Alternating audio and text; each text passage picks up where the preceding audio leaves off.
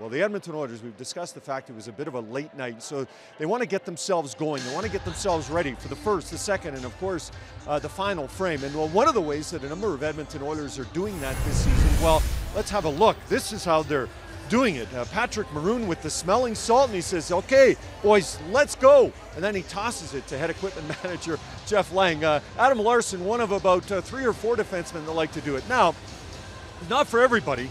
There's Connor McDavid kind of getting a whiff. Not that he needs to get going generally. He doesn't really like it. He's got the eye, and so I don't know, Connor. I'm not sure what it's like, but I'm going to give it a try right now. I think I'm like Connor.